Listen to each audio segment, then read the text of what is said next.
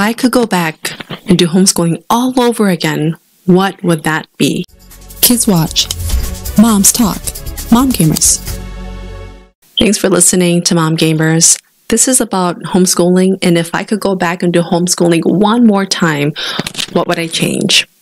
So it's a really quick video. I hope you enjoy. This is homeschooling retrospect. I would travel more. Taking back, we had a one-time, sort of a once-in-a-lifetime experience. This was a few years back when my children were all homeschooled. My husband's sister, who lived in France, was terminally ill, and he felt so prompted that we should go. My children were homeschooled, and my husband, he could work remotely with his computer. We were in France, Strasbourg, next to Germany, for 3 whole months.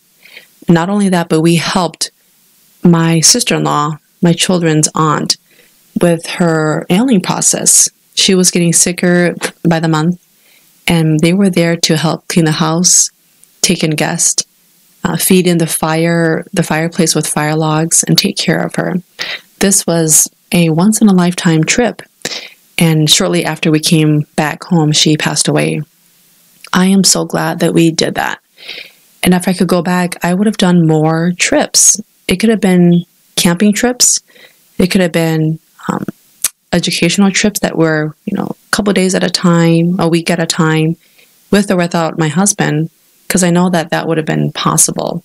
So if I could go back, I really would encourage homeschool families to travel much more, because you're not under the school schedule.